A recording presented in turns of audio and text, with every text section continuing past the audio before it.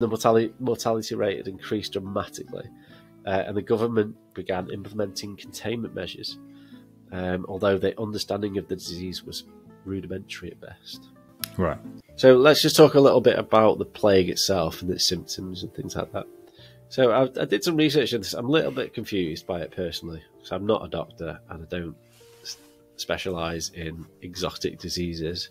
So the bubonic plague, apparently it manifests in several forms. So you've got the bubonic, pneumonic, and septimic, I think. But I guess like they're kind of like the same thing, but they're just different variants of like how it makes you ill.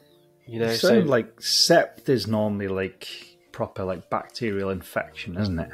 Well, no, it's blood, isn't it? So like, is it blood? Is that like?